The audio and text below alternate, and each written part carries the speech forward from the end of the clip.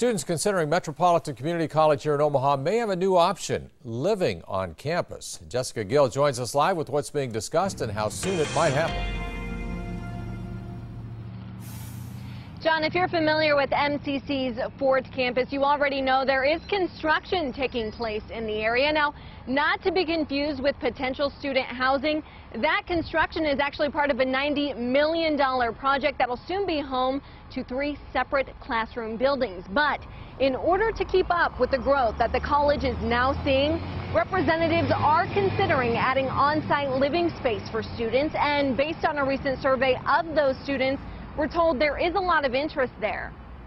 A quality residential environment really many times can help them be more successful. And then a lot of times students just want to move away from home and get more of the college experience. There is currently a meeting going on here at the Fort campus. Now, that's to provide an update as to where things are at with this feasibility study.